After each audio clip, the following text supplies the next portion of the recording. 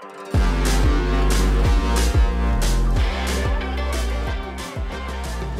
Bible says that we set our plans, but the Lord determines our steps. There's been many times in my life when I've set a plan to do something. I've had this perfectly laid out thing. If you ever met me, then you know that I can be a little bit of a planner. I love to get out things and write things down and think about the possibilities of how things might end. But for me in my life, when those plans don't come to fruition, when things don't happen how I predict them, it's kind of demoralizing. It's crushing. How did I not see it going that way? How could I have better reacted? Well, the question that we're going to answer today is, what do we do when our plans fail? I'm going to set the stage for you, and we're going to dig into scripture, specifically Psalm 137. So that God had chosen a nation named Israel to be his nation. He was going to be their God. They were his nation. They made this promise with each other.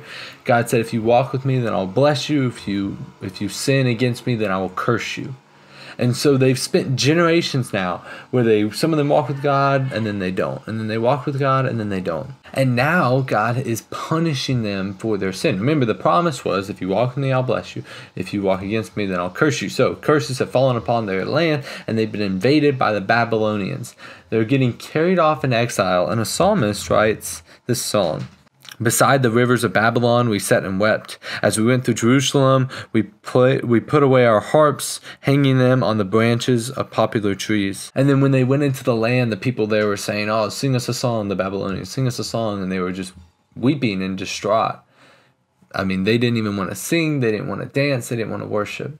But I think the problem is they were putting their hope in the wrong thing. In verse 6 it says, may my tongue stick to the roof of my mouth if I fail to remember you, if I don't make Jerusalem my greatest joy. I think that was the issue, is they put all their hope in God being inside of a temple, inside of a city that was built by human hands.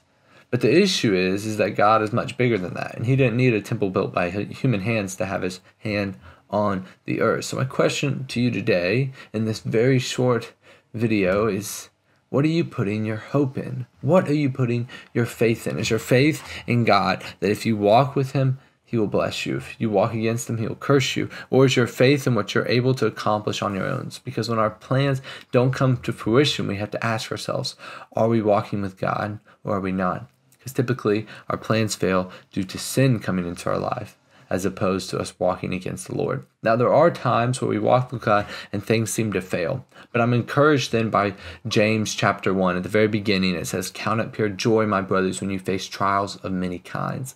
So if you're going through a trial where you felt like you did everything right, my encouragement to you is to trust in the Lord that he will come back, just as the Israelites did, and restore them to what they once were, even better than what they had initially. Thanks so much for watching this video.